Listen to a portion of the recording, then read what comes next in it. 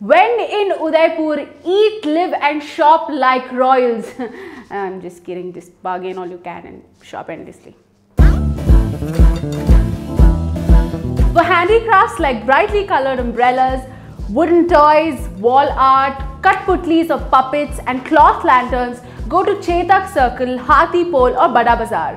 You'll find traditional jewelry of Rajasthan like Jundan, Meenakari and Polki at Udaipur Palace Road and Bada Bazaar. Traditional paintings of Rajasthan such as Pichwai and Fud make great home decor and amazing gifts for loved ones. Bangalas, jackets, sherwanis, lehengas, blouses, chunris and the very textiles of Rajasthan will leave you confused, and you can get all the more confused at Bapu Bazaar. Apart from these, you have pagdis, bandhani, dupattas and dairies made of cloth and mirror work which make unique gifts.